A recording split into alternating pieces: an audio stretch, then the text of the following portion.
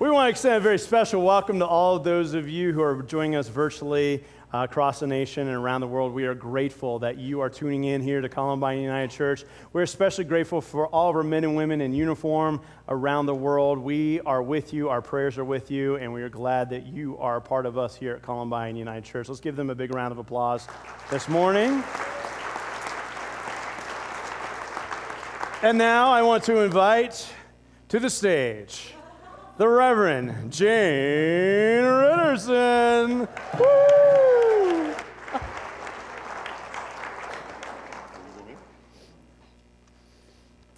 Goodness gracious.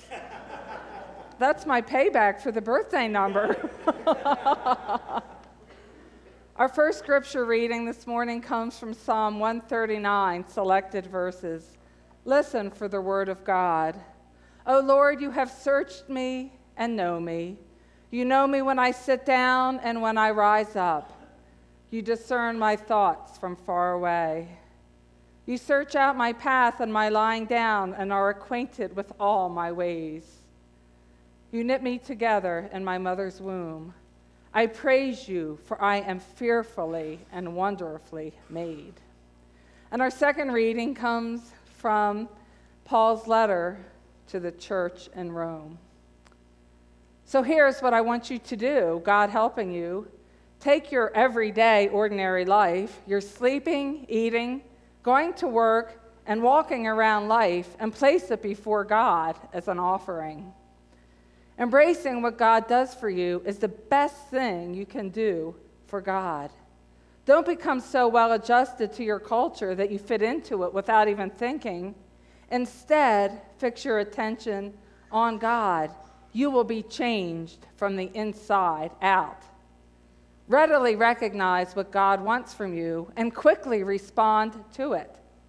Unlike the culture around you, always dragging you down to its level of immaturity, God brings out the best of you, develops well-formed maturity in you.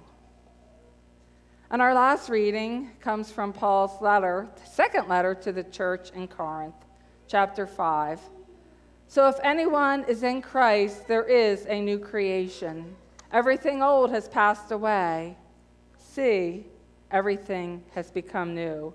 Here ends our readings for the morning. May God grant us understanding of the holy word.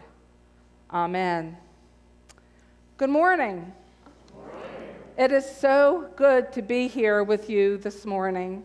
Sunday, I will tell you, is my favorite day of the week, followed closely by Friday night. With the snow last week and worship canceled, it took me a few days to regroup. When I missed the rhythm of Sunday worship and the bookends that it provides to my week, I feel all out of kilter. And so I'm really glad to be back here today. I cannot believe that in another week at the beginning of May that John and I will have been in Colorado for a whole year, and I've been here with you at Columbine for a year as well. Yay! So thank you for welcoming both of us into your midst with so much grace. We are so, so happy to be here. So today we continue our sermon series on the 8th day. And so right off the bat in the book of Genesis, when we read the story of God creating the heaven and the earth, we hear about 6 days of creation and a 7th day of rest. So then we might ask, what is the 8th day? And then I will tell you what I learned this week. The 8th day is also the first day, which is, of course, Sunday. It's all about resurrection and new life. And I will tell you a secret, only because Steve's not here, that I had to text Justin and ask him what the 8th day was. And I thought, well, I felt dumb, and I felt really embarrassed, but then I remembered there is no such thing as a dumb question, so I went ahead. And thankfully, Justin told me not to beat myself up about it. He said, you're probably not the only one that's not clear about it. And I'm grateful to have a colleague who has come from a more conservative background than I, because I have spent my entire church life in liberal and progressive churches, and we never talked about the 8th day.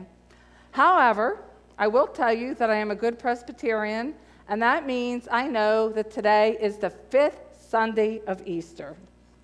So remember that Easter is not one day, but it is an entire season. It is 50 days, 7 Sundays, culminating with Pentecost Sunday on May 15th, and that is the day that we remember and celebrate the coming of the Holy Spirit. 2 weeks ago, Steve talked about the long dirt nap. And I think a better title for his sermon would have been Not the Long Dirt Nap, as he explored his understanding of resurrection. Of course, none of us know exactly what happens after we die, but I, for one, trust that there is something fabulous waiting for us. Which is comforting is that I trust that my parents and others that I love and others that you love are in a really wonderful place right now. I also count on seeing one of the great, great loves of my life on the other side, and her name was Molly Ritterson, and she was a 4-legged mutt that I loved more than anything, and she absolutely worshiped the ground I walk on. I could do without seeing the endless parade of cats that came through the Ritterson house, and I could definitely do without seeing my son's pet boa that escaped and caused me to lose an entire week's sleep. God may have loved that snake unconditionally, but I assure you, I did not. And all kidding aside, I've thought a lot about the death of my own parents since Christmas Eve when my own mom died. And as Steve recently mentioned, all 3 of us pastors have lost parents in the last year, which will hopefully inform us so we will be better pastors as we work on our own grief process so we can accompany you on your processes of grief. Both of my parents are gone now, and it was really tough the last few years to watch them wither away from the healthy, capable beings that they were into their diminished selves. And of course, we work with death and dying every single week here at Columbine. But somehow, losing both of my parents brought the fact of my own mortality even closer.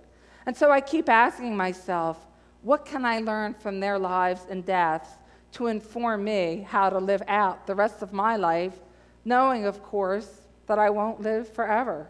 None of us will. And I've thought a lot about resurrection, and I have an idea that when we hear the word resurrection, most of us think about Jesus and the empty tomb, or perhaps our own loved ones that have gone before us. And thank God, thanks be to God, that death does not have the final word. There is a place where there is no more pain, no more crying, no more suffering, a place that makes all things new. And yet, resurrection, new life, is not only here for us when we die, but also for the here and now. A couple of weeks ago, Steve also said, there is no hell. Remember, he said, there is no hell. And I agree, almost. Almost. I believe that there's not hell after we die. God has taken care of that. We don't have to worry about a fiery furnace, so forget about sending people you don't like there. But there is hell on earth. I have been there, and so have many of you. It is a place when we are in deep despair, without hope, turning away from all the good that life has to offer, sometimes not even recognizing God when God is right in front of us. We may be breathing, walking, working, sleeping, eating, but we are essentially the walking dead, just putting one foot in front of the other to get through life. And so I believe that resurrection is more than paradise after we die, but it is the promise of new life for today. And as I mentioned, I've thought a lot about resurrection since Easter, and I've seen it all around me. If only we have ears to hear and eyes to see, we will see resurrection in our midst each and every day. The day that my mother died, that morning, my daughter came by the house and told us she was expecting her second baby. And I thought, wow, isn't that a wonderful, wonderful circle of life? New life, resurrection in the midst of death. Life goes on. Recently, we have had 2 adult education events here at Columbine, and we've been learning about the prevalence of domestic violence and how we might recognize it and how we might safely respond to a friend or a coworker who is a victim of domestic violence. And of course, with domestic violence, physical violence is only one aspect, but there is sexual, psychological, emotional, and financial violence as one partner seeks to control the other and seeks to have power over the other. And the scary statistic we learn is that 1 out of 4 households is affected by domestic violence. Yet, as tragic as that was, during these sessions, we heard powerful stories from 4 or 5 women who have come out on the other side with good support from families, their churches, social service and service agencies, and the love of God. The old is gone, and a new life is upon these women as they have started anew. And they were beautiful stories of resurrection this side of the grave. And I encourage you, if you or anyone you know has concerns about this topic or questions, contact one of the pastors. And while women are most often the victims, men are also victimized by domestic violence. And what I learned from these sessions is that we all have so much more to learn on this topic. Columbine member and seminary student Cheryl Swing has facilitated a couple of educational workshops on gender, identity, and sexuality. And the class that I attended was so informative and interesting, and I learned a lot of new vocabulary and a lot of new facts and figures. But the most powerful part of these classes were the testimonies from several GLBTQ people. And each story had a common theme of rejection early in life. Rejection of self, rejection by parents, rejection by the church, rejection by friends, and even they felt like they were rejected by God. But over time, the divine has intervened and been at work, moving these folks from self-hate to self-acceptance, from hell to resurrection to new life, as each one of them has recognized that from the moment they were in their mother's womb, they were perfectly created, wonderfully created, and they have been loved and cherished by God from day one. New life, resurrection. When I think about resurrection, I also think about my dad. And not particularly after he died, but during the last month of his life. And he taught me that it was never, never too late to reach out for the new. My dad was my greatest cheerleader. He was my teacher, and he was maybe the most loving, generous, and non-judgmental person that has been in my life. He would have told you he wasn't religious, but as I watched my dad, I could see God always at work through his life. He was born to 2 Italian immigrants, which leads to the fact that he was raised in the Roman Catholic Church. And when he and my mom were married in 1951, it was considered a mixed marriage. My mother was strong-willed, and converting to Roman Catholicism was not in her plan, and so they were married in the chapel of the Methodist Church. And in those days, that meant my dad would have been excommunicated from the church, which is a super uncomfortable concept for those of us who believe and profess a loving, inclusive, radically inclusive God. It's just out of my range of thinking that a church could turn somebody away because they weren't of the same religion. And so early on in my parents' life together, my dad would go to Mass, and my mother would take my sister and I to church. But the story goes that after his own mother died, he stopped going to church until 20 or 30 years later, after my sister and I were launched and on our own, he started going to the Methodist church with my mom, and he became an active and involved member of the church. But during the last months of his life, when it became apparent that he would not live to see the next Christmas, he asked me to stop by the house. He said, "Jane, I want you to do me a favor." And so I stopped by, and I said, "What's up?" And one thing he wanted me to do was review his funeral plans with the mortuary, and I did that. And then he asked me to be sure that there was a Catholic priest at his funeral. And I looked at him, I said, "Really?" I said, "You have not been to Mass for 25 years, except for weddings and an endless parade of funerals. Every single week, you're at Aldersgate United Methodist Church with Mom. Why a priest?" And he looked at me and he said, "Once a Catholic, always a Catholic. I want a priest." So, and even during his repeated hospitalizations, on that little box I think you still can check about religion, he checked Roman Catholic, because he wanted the Eucharistic visitors to bring him communion, and indeed they did. And all the while, my mother was sending the Methodist pastors to pray over him. And I think he was covering his bases. And I thought it was a great idea to have a priest. You know, after all these years, if he wanted a priest, why not?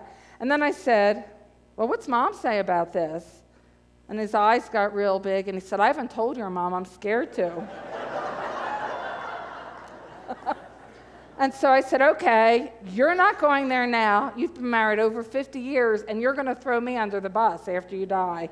And he said, "Yep." And I said, I thought about my mom, and it would have been a real tough act to convince her to have a Catholic priest. And so eventually I gave him some kind of non-committal answer like, "We'll see."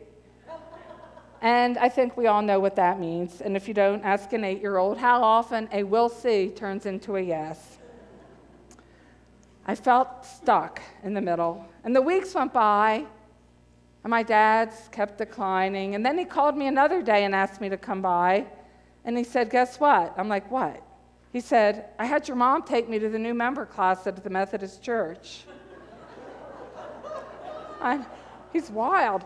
So at the age of 80, with his death rushing toward him at warp speed as his cancer progressed, this once a Catholic, always a Catholic was letting go of the past, and he was grabbing on to this new life in the last days of his life. And by the time the Sunday came for him to stand in front of the church and answer the questions like Kelly and Steve did, he was on hospice care. And my first thought was, oh no, he's going to start talking about that priest again. But he didn't, because a week or two later, in one of the most beautiful and healing moments in the life of our family, the church came to him at the hospice center. My parents' pastor and about 25 members of the congregation showed up. And we had a little church service right there. And my dad answered these same questions of membership. And he promised to be an active and faithful member of that particular Methodist church. Dad was smiling from ear to ear. Mom finally got her way. And as all good Methodists do, we celebrated not with wine and cheese, but with punch and cookies. And as I wheeled him back into his room, I helped him back in bed. He looked at me and he said, "Jane, now we don't need a priest. Now I'm a Methodist." He was dead and gone in another month, but I tell you, the healing that happened that day, the new life we experienced, was beautiful. All the angst that he had felt about not really being a Catholic anymore and not really being a Methodist was wiped away. And of course, I know, and you know, whether my dad was a Roman Catholic on paper or a Methodist or floating somewhere in between, he was a beloved child of God, and he was headed on to the next step, no matter what. He was really officially a Methodist for just a few weeks before he died, but what a gift that was to him and to my mother, a gift of new life and healing in the last days of his life as he let go of the old and grabbed on to the new. And I sensed resurrection in the most powerful way that afternoon, and I was off the hook about finding a priest. And judging from the number of Mass cards that we received that day, and the number of Catholic friends and relatives that were sitting in that Methodist church, I'd say his bases were still covered. Today, we have been so blessed by the baptism of Clayton Wayne. I love baptisms, and I am so grateful to this family for sharing Clay with us. And you too, Sarah, you shared your brother with us. He is precious and beautiful. He is a beloved child of God, like each and every one of you. And when the waters of baptism watched over Clay this morning, it was the promise of new life, not only for Clayton and his family, but for each and every one of you, as we were once again reminded of the radical, inclusive, never-ending power of God's love. Happy Easter, friends. The Lord has risen. He has risen indeed. The old is gone. A new life is upon you. Thanks be to God. Amen.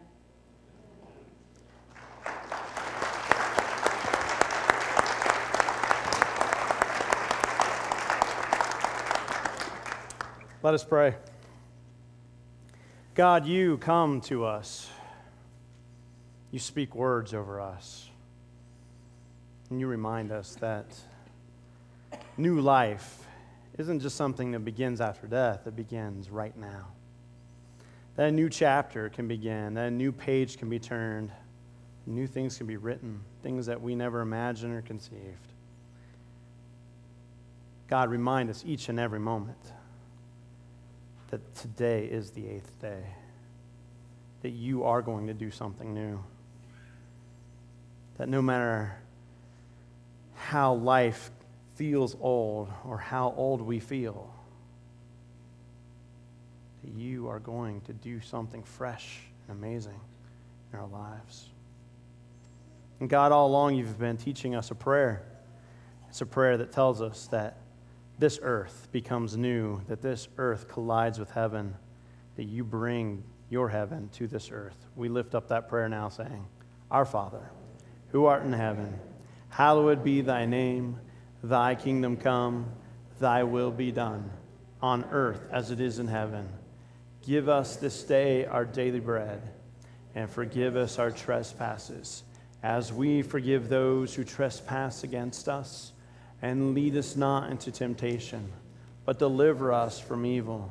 For thine is the kingdom, and the power, and the glory forever. Amen.